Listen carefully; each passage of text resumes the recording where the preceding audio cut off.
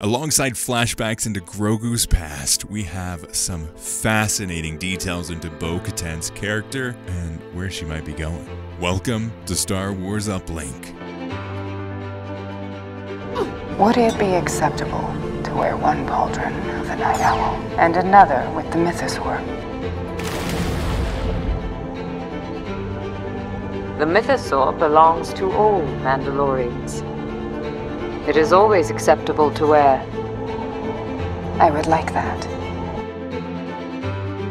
This episode wasn't the best in terms of what I come to The Mandalorian for, but stay tuned to the end of the episode to hear exactly why. But for this part, I want to talk about Bo-Katan. Where the heck is Bo-Katan headed? Because I think even she doesn't really know. Right off the bat, she's like taking charge and being the reasonable one and not just flying off with everyone else. But like, let's think about this. There was a woman in the group and was like, I'm going to go get the plane. Well, it shows her experience too, having led Mandalore, having led Death Watch, having led all of these different organizations, what is her clan called? The Night Owls. Yeah. She knows what the heck she's doing. And actually, I think that this is a really good refresher for her. Like, it's been a while since she's been in a leadership position that... Yeah, all of her people left. Yeah. And in a position that people are like good with her being in. Yeah. Charge. As soon I said this when we watched it, but I was like, thank goodness someone got a ship here. We all know from playing Battlefront how only seconds those freaking jetpacks last. Which was honestly a great nod to that, being like, there is limited fuel. Yeah. They can only hold so much. But I think this has a lot of like good representation and good like references to the path that Bo-Katan's on. I think most indicative of is her losing one of her pauldrons. Fell off during the whole battle and trying to save Ragnar. Yeah, it's definitely symbolizing a kind of a turning point for her. The fact that she didn't have it repainted and done the exact same way shows that she's growing, that she's moving in a different direction than what we've seen her previously. I think a lot of it has to do with the acceptance of the past of the Mandalorians because, like we've heard many times in the past, the Watch, the children of the Watch, they are more of a classical minded. They would consider themselves the original Mandalorians, but like they follow so closely to what they believe in as what the Mandalorians are. And I think that's represented in the adoption of the Mythosaur emblem for Bo-Katan. You've got her path of the Mandalorians with the Night Owls, and then you have the past but also the future of the Mandalorians with the Mythosaur. I wonder if she's not thinking like this is history repeating itself almost, like or like this idea that you need the past in order to convince to go forward, you know? Like there seems to be this frequent stuck in the past kind of idea with the Mandalorians, and she seems to be very well versed in that. She must be thinking, I need to somehow work in these prophecies in order to really hit home with these people. Well, that's what surprised me is she actually mentioned the Mythosaur, because last episode and the episode before that, she was kind of like, did you see anything? And then Din, obviously being like knocked out and like,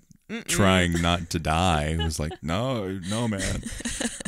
But she didn't say anything else after that. She didn't give him any of the details. I was honestly thinking that she wouldn't mention it at all and would just keep it as that's her path that she's on, and that she's like, her ultimate goal is that Mythosaur, trying to find more details around it. But now I think she's trying to like really test the waters of what their beliefs are. Yeah, I think I would be. And also what her beliefs are. Yeah, for sure. It's like, do these people believe what I believe?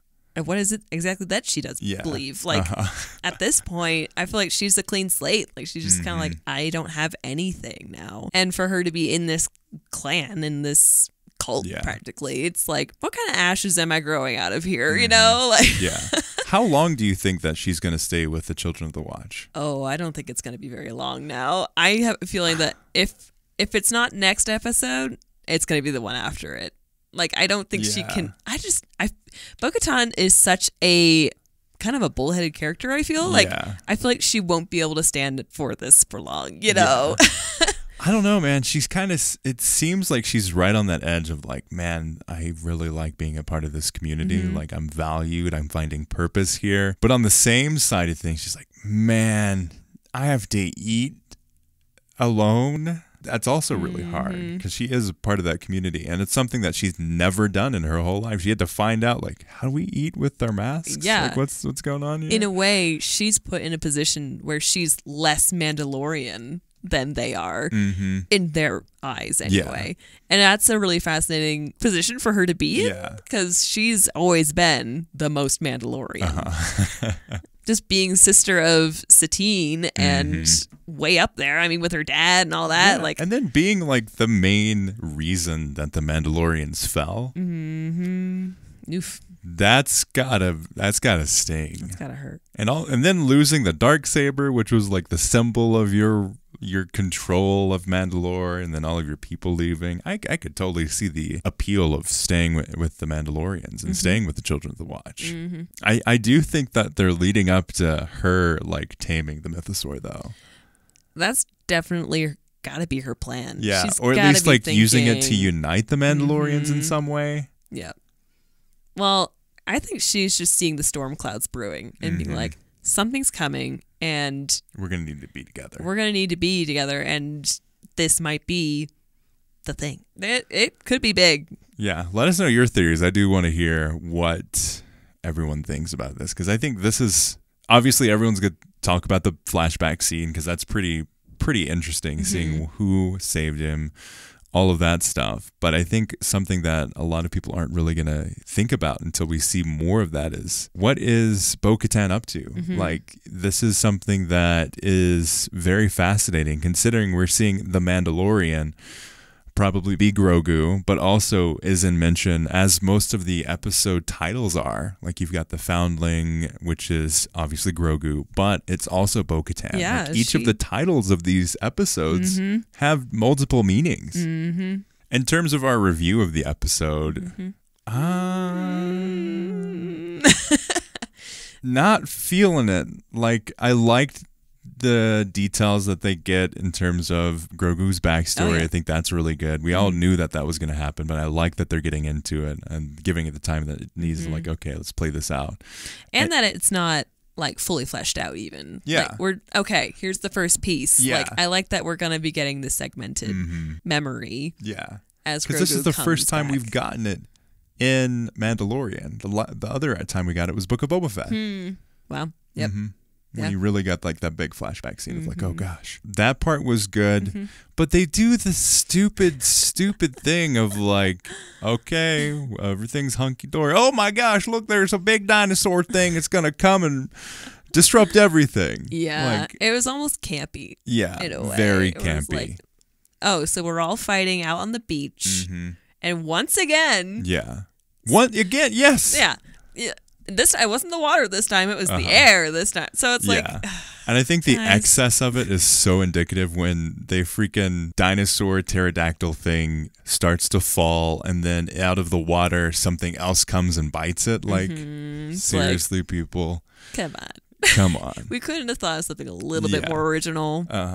Maybe. Yeah. I know that they need these moments of character growth and development, but I think there's better ways to do it than, oh my gosh, look, there's a dinosaur. And it decided, with all of these Mandalorians out on this beach, to grab the one kid that walked just a few meters away. And then wait until overnight, even though it already flew to its nest, to feed its young with the children as soon as they show up.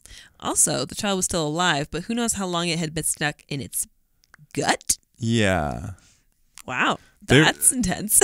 It was a lot of suspension of disbelief that I don't think they've earned yet. Yeah. In this season. Yeah. Not my favorite episode. Probably one of my least favorite episodes of Mandalorian so far. Its only redeeming factor really is the flashback with Grogu, who is, fun fact, the actor that plays Jar Jar in the prequels. So great. So great to see Ahmed Best really like in a position where people can value him after being hated for so long. Mm-hmm. Yeah. So good. But with that, thank you all for watching. Let us know your thoughts in the comments below.